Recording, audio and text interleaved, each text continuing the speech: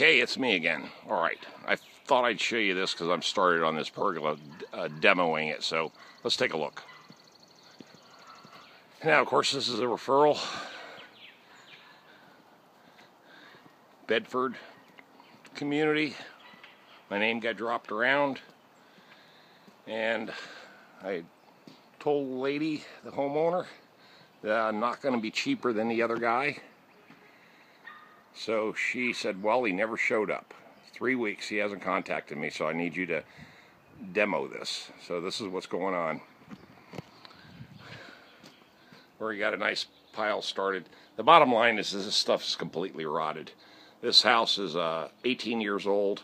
This is all treated lumber, but it's saturated, absolutely saturated and rotted. All the wood's soaked. Even the painter told the homeowner, he goes, I can't fix this. No paint is sticking to it. I already removed the electrical and the lights. Already cut them off and tap them off over here. You can see it's just pure rotted.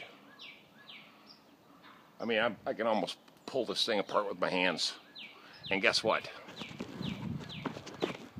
They use brad nails. Oh yeah, all the top runners are all brad nailed in. I lie to you not. Here we go again. Cheap construction. And then whoever painted it over green wood, and it didn't last. But anyway, that's the kind of crap we see in Raleigh all the time. But this is going to be a fast job. My only problem is this, is what to do with these posts in the ground. I've already told the homeowner I'm just going to cut them off below I'm going to remove a few of these around the base, these stone pavers, and then I'm going to flush cut it as best I can and grind whatever I need to grind down below the brick, and then I'm going to plug these with concrete, okay? Some quickcrete, and that's all I'm going to do.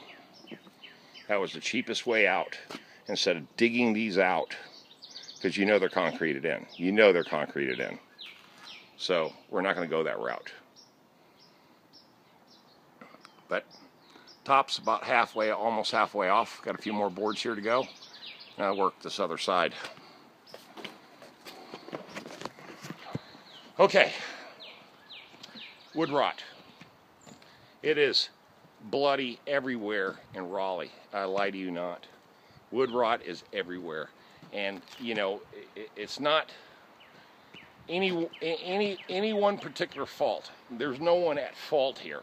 You know, you build them out of treated lumber, they last 15 years, and they fall apart. Unfortunately, I don't think that should be the case.